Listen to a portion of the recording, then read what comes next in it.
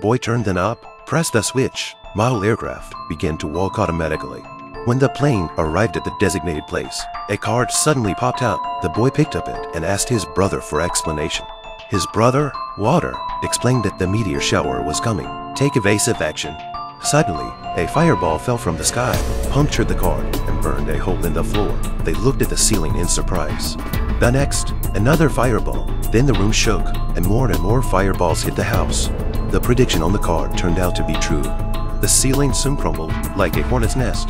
In the face of the fireball attack, Walter ran back and forth, and finally had to get into the fireplace. At this point, Walter quickly shouted to Danny. Danny heard, picked up the hamster on the ground, and fled to the fireplace. The meteor smashed holes in the house, and after the bombardment, the room was finally calm. Danny opened the door slowly. The sunlight poured into the room, and they saw countless meteorites floating through the front door.